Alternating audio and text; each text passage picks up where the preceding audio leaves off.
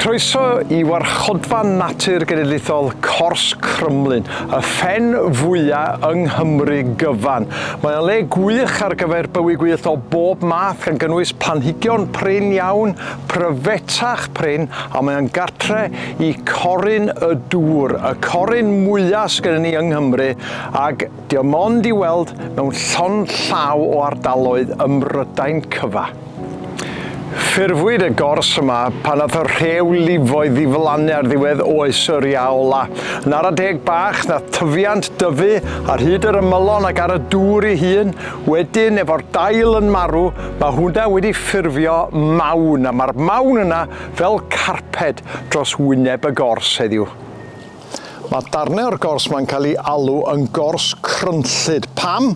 Edrychwch ar hyn. Mae hwnna achos bod y mawn yn gorwedd ar ben y dŵr.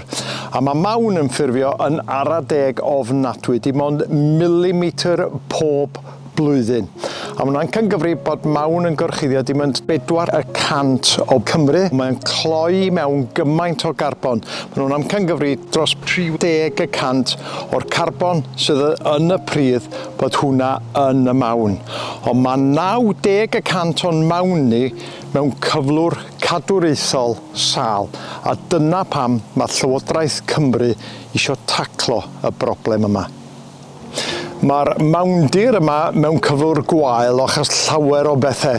Naill ai gweithgareddau dynol neu diffyg rheolaeth. Mae pethau fel diwydiant yma, mae llygredd, mae gorbori neu dim digon o bori mewn mannau eraill, a hefyd mae pob math o blanhigion estron yn tyfu yma. A mae hynna'n golygu bod y mawn methu ffurfio'n iawn. Ymysg y prosiectau sy'n geisio adfer y mawndir, mae LIFEquake. Mae hwn yn cael ei ariannu gan Life, wedi gefnogi gan Llywodraeth Cymru, cael ei gario allan gan Gyfoeth Naturiol Cymru mewn partneriaeth gyda'r Ymddiriedolaeth Genedlaethol, Awdurdod Parc Cenedlaethol Arfordir Penfro ac Eryri. A dyma'r ola o arian Life ar ôl I ni adael Ewrop efo Brexit. Dwi'n mynd rwan I weld chydig o'r gwaith sy'n cael ei wneud yma. Rwan cyn bod ni'n dechrau unrhyw waith fel hyn, mae mor bwysig bod ni'n deall heidroleg y lle yma. Ac yma, I esbonio mwy, mae Gareth uwch swyddog yr holl gynllun. Okay, so this is one of the dip wells we installed at the beginning of the project. Reason being, we needed a baseline to understand what the hydrology of the site is doing. So the only way we can do that is by having this little bit of kit. The dip well itself will record water levels hourly for up 3 years or so. So for the whole life of the project. So we know where we are now before we've started restoration in the project and how high the water levels are and how that fluctuates throughout the seasons. Great case scenario, last year's the wettest year on record, so we've got a worst case scenario. Now that we've begun our restoration, we'll be able to see how that impacts on the water levels for the future. So it's an amazing little bit of kit. This just pulls out and we can plug it into our laptops and download all the data we need just from that bit of kit. And that's it, is it? That is it. And that will live there for the life of the project.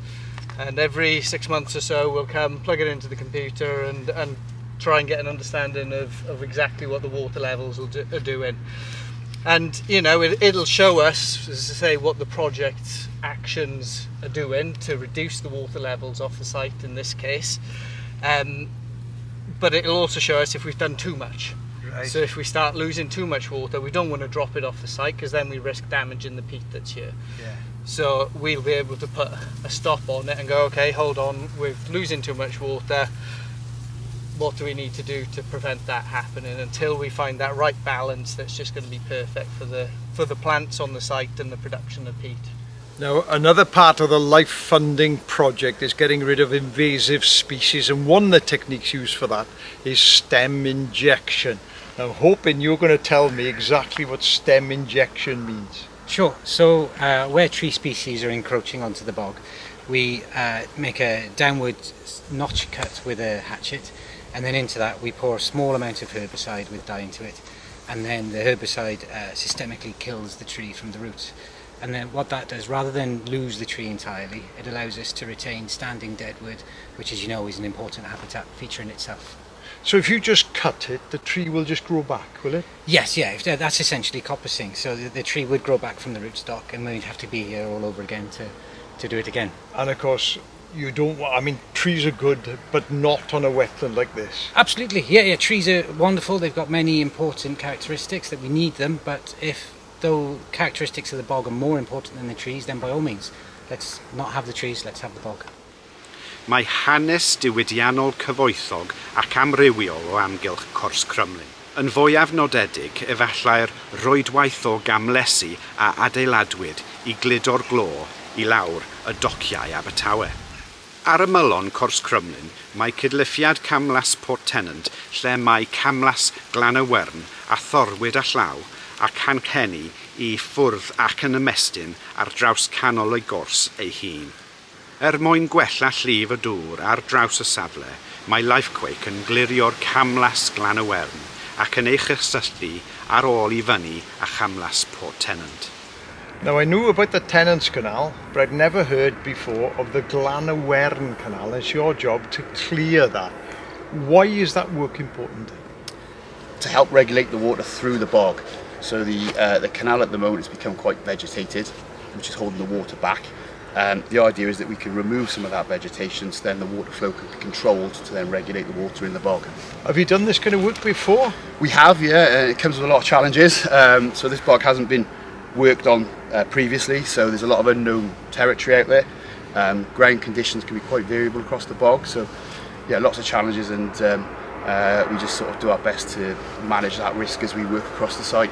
It's got to be difficult though, you know, this is a bog, a quaking bog in parts. It's got to be difficult to work in those kinds of conditions. Really difficult, yeah. We've got some really skilled operators, and we use low ground pressure machinery, and we literally feel our way in very, very slowly, and just try and keep on top of the challenges, and hopefully get the job done.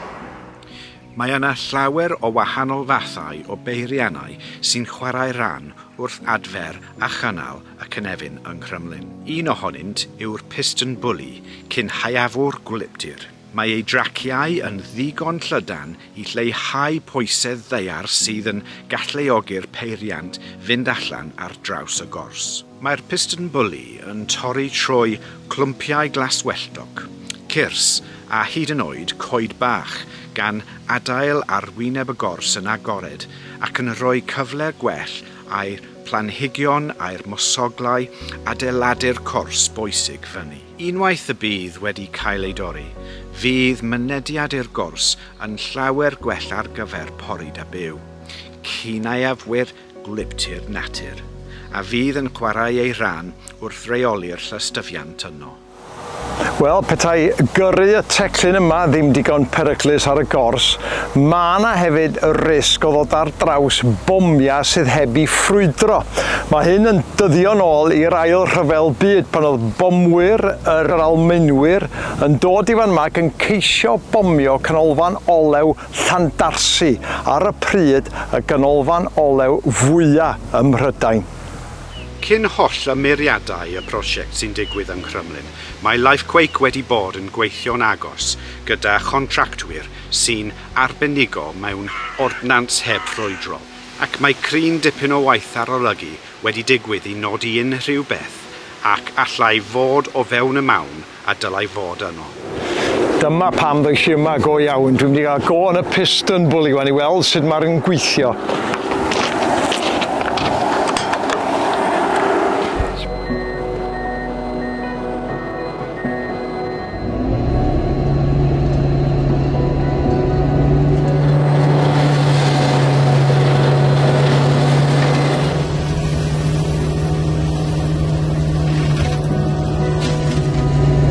Ar y ffordd rwan yn ni'n torri trwy bob beth, coed, bychan, y tyfiant, a wrth gwrs o'n i'n gadael y coed I dyfu, mae'n mynd i'n sychu'r gors fatha. Does ti'n cael music I roi blaen? Ai, a radio yma. Oes, ie. Mae'r coed fan yma uwch lefel y cabin hyd yn oed, ond mae hwn yn torri post y gwan yn hollol ddiymdrech.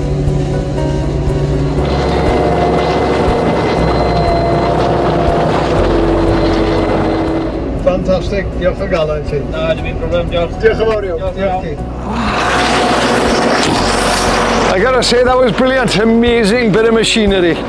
Rhaid edrych hwnna'n wych, na chi dechrau anhygoel di hwnna. Mae yna lawer o wahanol agweddau i'r cynllun yma. Un o'r rei pwysig iawn ydy cydweithio efo'r ffermwyr lleol mwyn dod ar hen ffordd o reoli gladuroedd yn ôl. Mae angen digon o bori ond dim gormod o bori. Mae angen cael gwarad o'r planhigion estron sydd yn tyfu yma. A hefyd mae rhaid cael yr amgylchiadau iawn fel bod y planhigion cywir yn tyfu a'r un mor bwysig yn marw mwyn ffurfio y mawn gwerthfawr. Ch'o be, mae'n anhygoel bod y gors yma dal yma gan feddwl pa mor agos ydan ni at 250,000 o bobl yn Abertawe. A mae yna fygythiadau diri wedi bod o orsaf bwer, i weithwydd glo, i orsaf olew Llandarsi, i gamlesu, i adeiladu tai, ond hynna i gyd, mae'r gors dal yma a dal yn baradwys i bob math o fywyd gwyllt. Mae wedi bod mor braf dod yma i weld yr holl waith sy'n mynd ymlaen o dan y cynllun LIFEquake. Gweld cymaint o waith yn cael i wneud i adfer cynefin prin ofnadwy. Wedi'r cyfan, mae mawn mor bwysig, mae'n cloi carbon i mewn. Mae'n dal dŵr yn ôl ac yn helpu i atal llifogydd. A'r mwyaf o waith fel un gawn ni yng Nghymru, gora fydd y cynefin. A'r cam nesaf i fi, wel dwi'n meddwl bod rhaid i ni enyn pobl i ddod o Abertawe, o Gastell Nedd, o Aberafan a dod yma i weld y trysor naturiol sydd gen ni fan yma, reit ar drothwy un o ddinasoedd mwyaf Cymru.